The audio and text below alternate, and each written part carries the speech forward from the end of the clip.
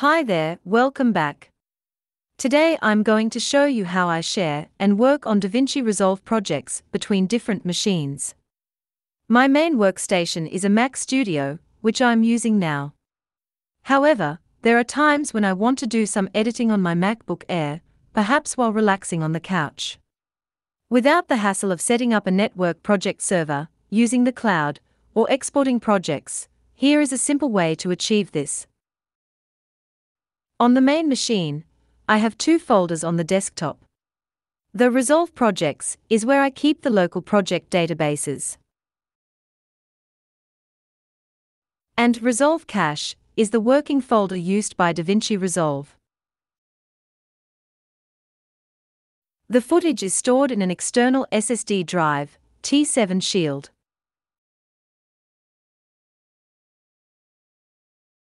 Open the DaVinci Resolve.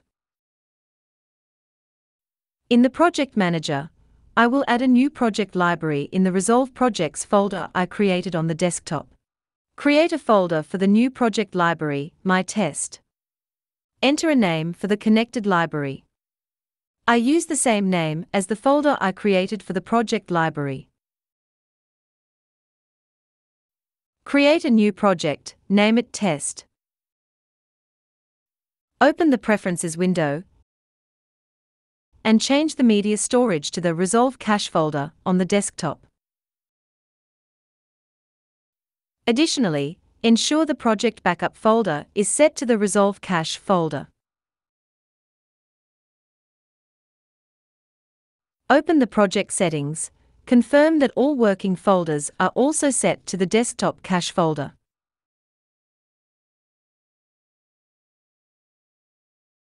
Go to the media page. Add some videos from the external SSD drive.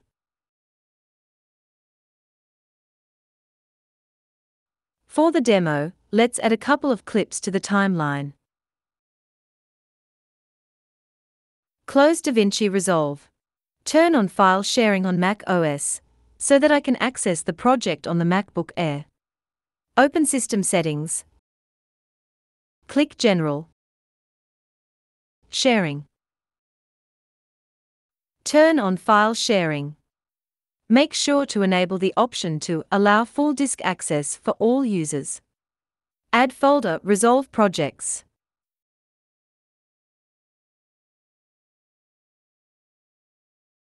OK, now the setup is done on the main machine. And on the MacBook Air, open the Finder settings, check the Connected Servers option to show the shared items on the desktop. Create a Resolve Cache folder on the desktop.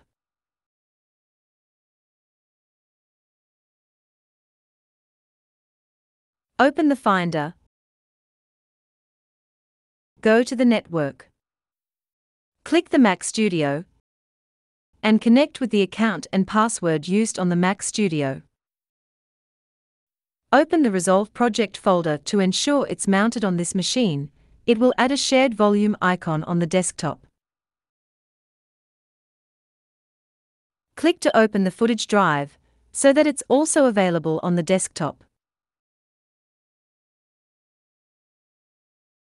Now I have the same folders as I set up on the main machine. By checking the shared folders on the desktop, I can determine whether or not the project is available for editing on my MacBook Air. Open DaVinci Resolve. In the Project Manager, add a library and connect to the one in the shared folder, the one I just created on the Mac Studio. Also name the connected library My Test. Now I can see the project created on the Mac Studio. Open the project. Go to the Preference window, change storage and working folders to the desktop cache folder, just like I did on the main machine. Also confirm the project backup folder is set to the desktop cache folder. Let's make some changes on the timeline. For example, adding the title.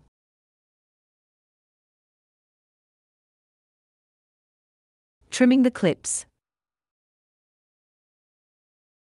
Sometimes I found that the playback is choppy on the MacBook Air due to Wi-Fi file sharing speed. In this case, I would eject the SSD media source drive from the main machine and connect it to my laptop directly. Close DaVinci Resolve. Go back to the Mac Studio. In DaVinci Resolve, open the same project. Now I can see the changes I just made on the MacBook. Alright, that's all for today. Thanks for watching, and I'll see you next time.